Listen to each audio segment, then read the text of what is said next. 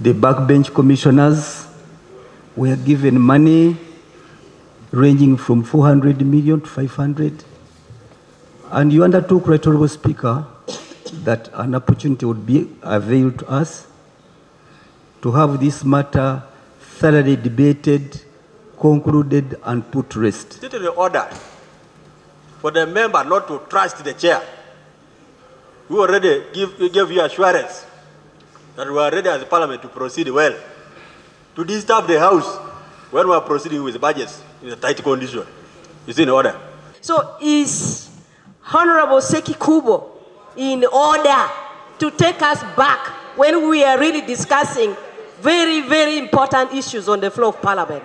On a daily or weekly, I have had news on our local radios talking about Honorable Ssekikubo to be a land grabber and to be facilitating land grabbing.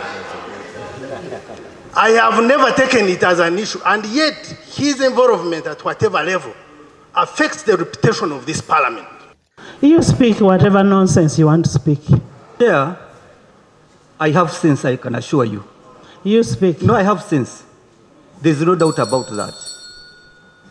Chair, when a member... who is the person you're speaking to? When a member rises to tarnish the only asset I have in life, my reputation on the floor of this house, and you are presiding over... Honorable Ssekikubo, unless if we have more than one speaker in this house, much as I try to be patient, don't touch the wrong side. Let him go to the disciplinary committee and appear, because he has used the platform of this very house to slur and try to kill the image of a member of parliament. You can guide, Right Honourable Speaker, when that guidance can get to happen, when the public can be explained to by the people-centered parliament, so that it doesn't get to appear as if we don't want to be accountable or want to push things under the carpet. I don't want to be diverted from my initial point. Can Right Honourable Speaker give us the time and date here and now for the commissioners to explain this house where they got the 400 million, where they put it, who voted it? We are on the question of accountability, and they want to scatter the debate over that.